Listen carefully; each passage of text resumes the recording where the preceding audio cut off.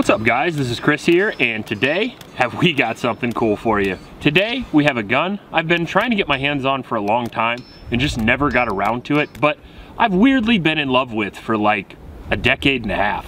And that's gonna be the Kriss Vector.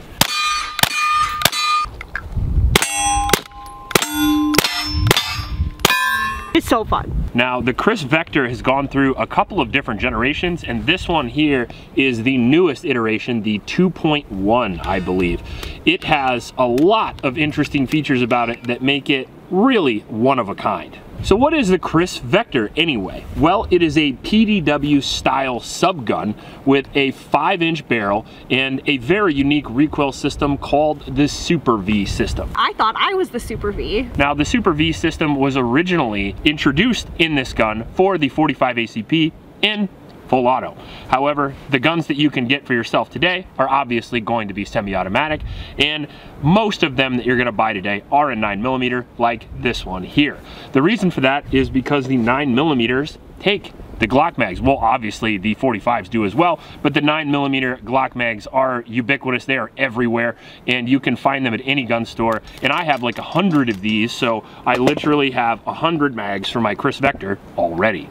Now, the Super V system is very controversial because it definitely works differently than a lot of other recoil mechanisms in PCCs.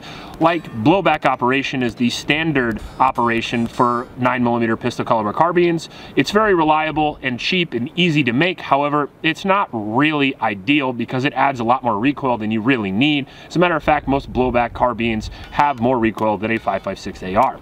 There's also other recoil mechanisms, like the CMMG Banshee has a very unique one. The MP5 and JP5 both use roller delayed systems, which work extremely well. Whereas the Kriss Vector does use the Super V system, which is the reason why the bulk of the gun looks so fat and looks so interesting, because there's actually a recoil mechanism that takes the bolt from here and runs down into the grip right here. So it runs up and down, and it gives it kind of a downward push when you shoot it, making it a very unique but very cool recoil impulse. Some people like that, some people don't like that, but I personally love it. And my wife loved it as well, and she's only 5'2", so if she can shoot it fast, you're really just complaining about nothing. Oh, this is my new lover. I love it. I also had the opportunity to shoot this next to and right after the Kel-Tec Sub 2000. The Kel-Tec Sub 2000 is a carbine that weighs about the same amount as this, but it does have the blowback operation. Pretty good. The stock's very uncomfortable. The recoil impulse is an awful lot. Kriss Super V system definitely works. Now the barrel length on this is 5.5, so it's about standard for a PDW. It's 5.5 pounds, and it obviously takes any capacity Glock mag that you can get from 17 all the way up to the big boys. You can get folding adapters for the brace system or stock system if you want, which is really cool because then it can fold up into a nice tiny little package and still be very effective in a serious situation, which makes it a pretty fucking phenomenal backpack gun, a truck gun, or anything like that. In the blink of an eye, this thing can be deployed. You can have a very formidable PDW very quickly. Put it in a backpack with some body armor and you have a PDW and armor right away. Now we have a Trijicon MRO on here. It didn't come with that, but it did come with the iron sights, which actually are very cool in my personal opinion. Now personally, I fell in love with this gun the first time I saw it on Future Weapons. For anybody who remembers that show, it kind of dates me a little bit, but there was a guy named Mac on there, and he first introduced this, and they ranked this as the #1 CQB weapon in the world at the time of its release. And it always kind of stuck with me, and it always looked super cool. And then I saw it in movies like Total Recall. I played with it in video games like Ghost Recon and Call of Duty Modern Warfare 2, and I absolutely love how the gun looks. And then I got an opportunity to shoot one in full auto and absolutely fell in love with it. The recoil impulse is going to be a little bit different in the semi-automatic version instead of the full auto 45. However, in my personal experience, it was a great time.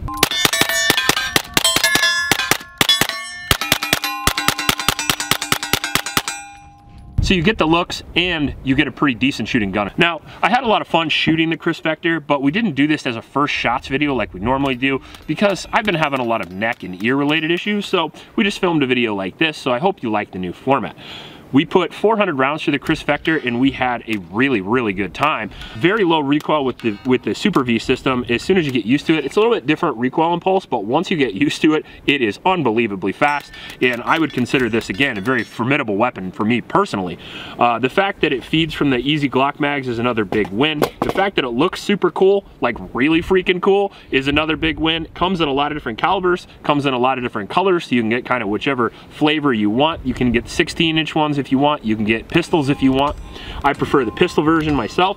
It makes it a lot more capable for me in its actual philosophy of use, because it makes it a lot more compact. I mean, look at how big this thing is when it's folded. It is really small, and I actually do really like the way it looks. Not only is the fact that it folds in really small, but it's actually pretty slick as well. A lot of the controls don't stick out very much, and we have a magazine release right here, which can be a bit of an issue if you are not holding it correctly.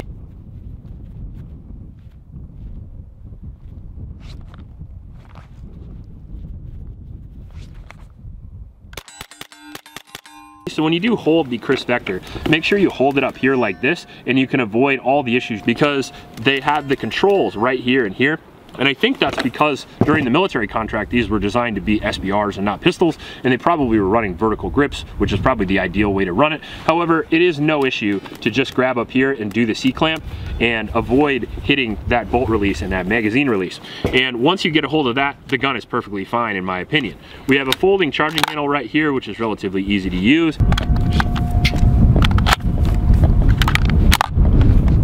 Comes with a threaded barrel. We did run it suppressed for about 200 rounds. We had no problems at all with subsonic ammo, which is awesome because that's how I prefer to run my subguns. And some subguns will work like that and some will not. So I really appreciate that this one does. We have a Surefire Scout on top of here, which does fit. However, I probably would recommend a pistol light simply because of the limited space that you have to work with up here, which is something you're gonna have a problem with all subguns, like the MP5K or maybe the CMMG Banshee in the 5-inch. You're gonna have a limited amount of rail space because you have a limited amount of fucking barrel. So, I mean, you can't really have much more than that. Now, if you're running a suppressor, you could run a extended mount on here, like maybe one of those Thorntail mounts from Haley Strategic, which is what I might try. Because I'll probably run this exclusively suppressed because of the tinnitus, not tendinitis, although I do have that too, but it's not in my ear. RL worked really well in my personal opinion. I liked it on the gun, and I'm getting more and more used to these. Did you like it? I know you really like this optic. I loved it. My wife really loved this whole setup and really talked me into keeping it, actually.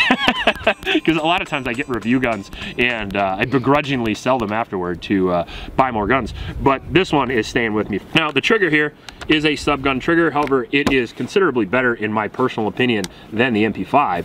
As you can see, we will run the trigger here. Really nice pull, and it's got a quick reset as well, and that allows you to have really quick follow-up shots, which is what you want for a subgun.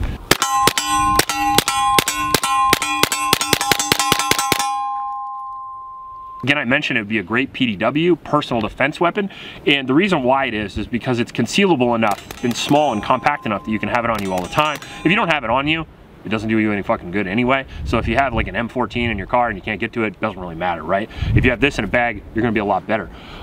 It also makes a good home defense gun. I like pistol caliber carbines for apartment and for close quarter stuff where you don't want a lot of blast. Let's say you have a lot of kids in the house and you don't want to deafen them. You can always throw a suppressor on this, and it's going to be a very quiet ordeal, and the burglar is going to really silently regret going into your house. As far as the ergonomics go, as I said, there's a bit of an issue with having a lot of the controls up here, so you're going to have to learn a different battery of arms. Either SBR, put a vertical grip on it, or just simply do the C-clamp. Both of those will work well. The Super V system is very cool, makes it a little bit different takedown and makes it a little bit different cleaning. But as far as lubrication goes, I literally just sprayed some Slip 2000 in it. Ooh, that sounds sexy. We're 400 rounds in and it had no problems. The trigger guard and pistol grip area is really fascinating. It looks very futuristic. A lot of times when they close off the trigger guard area, it does for some reason make it futuristic, like the Steyr and stuff like that. The trigger guard is very large. You can get gloved hands in there with no problem. The pistol grip is very ergonomic, which is nice because you can't replace the damn thing. And obviously there is a lot of available aftermarket for the rear end if you want to put a buffer tube system on there, or if you want to run it with the sling like the SAS and you want to rappel through some fucking windows, you can do that too. Overall, I think it is a very unique and cool firearm.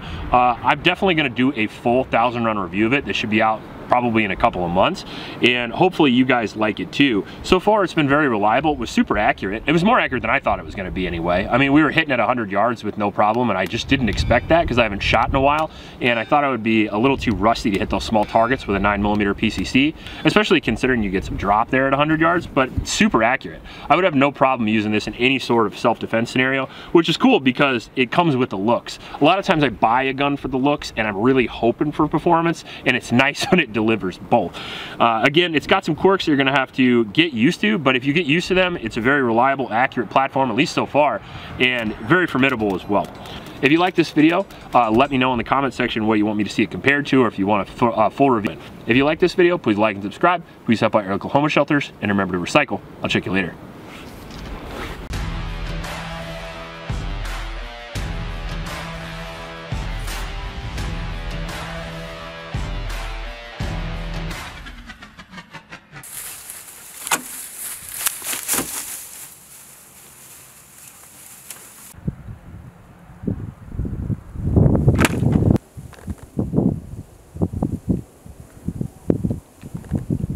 The super vagina system? Yeah.